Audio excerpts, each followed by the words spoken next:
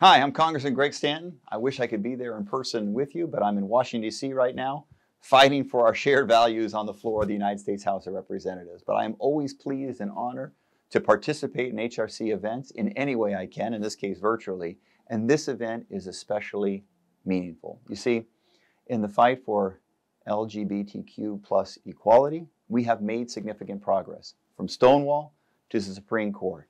And when civil rights advances in our country, it just doesn't benefit one group of individuals, it benefits all of us. It makes our country stronger. And so much of that progress has been driven at the local level by hardworking city employees and community leaders who are not going to sit around and wait for Washington, D.C. to act. They're going to make the investments in their community now. They're going to make their communities safer, more inclusive places. I've seen this local power firsthand.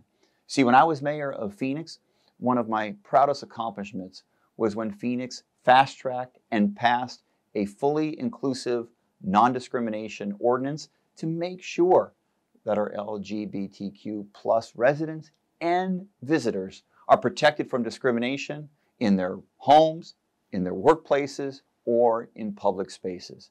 And I'm very proud that a number of cities in Arizona have followed suit, like Mesa, Tempe, and most recently, Scottsdale. While mayor, HRC made Phoenix a perfect score, gave us 100% on the Municipality Equality Index. We were the first city in Arizona to do so, and now many other cities have followed suit on that issue as well.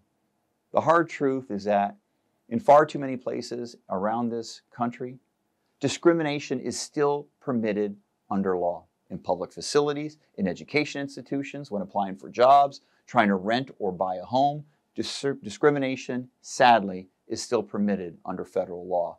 So we can't rest on our laurels when there are so many states right now that are actively trying to turn back progress or write discriminatory practices into their own laws. Laws that target trans or gender nonconforming youth, or allow discrimination in health care, or sinister bills in state legislatures meant to override those critical protections that have been passed at the local level. We can and must do better. That's why I'm so proud to be a co-sponsor of the Equality Act, which the House has passed twice now to ensure stronger federal protections for our Americans. But I'm sad to say that this bill is one of many victims of the filibuster in the United States Senate, where because of that filibuster, the Equality Act is not even allowed to come up for debate. We're going to keep fighting to get this critically important civil rights bill across the finish line. But with one chamber of the Congress refusing to act to protect the rights of our neighbors, action can and must occur at the local level. That's why this event is so powerful.